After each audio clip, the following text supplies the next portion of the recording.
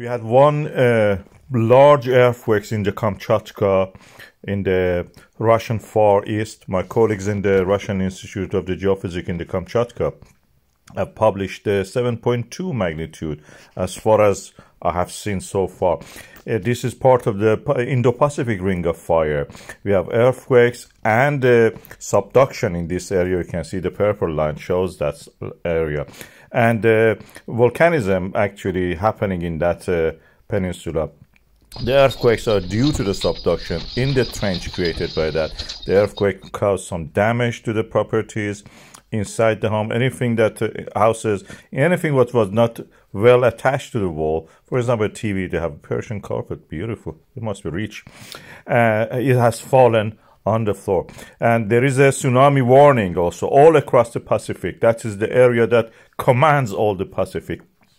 Before that, we had the Shiveluch volcano having a huge eruption, dust scattered all along the surrounding areas. This is the volcano erupted last year, and we had a spectacular views of this eruption. This is the earthquakes and also the lightning. We can see that, of course, they're far in distance. They're not close together.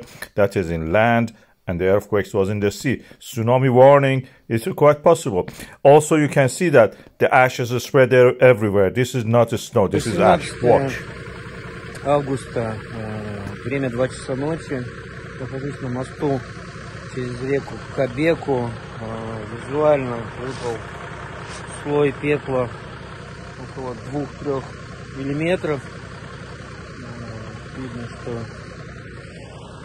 идет дальше теплопад. Запах гари в сторону Шевелыча. Туда смотрю. Ничего не видно, но обильно падает. Снова у нас теплопад, и снова вот он, тот самый пепел.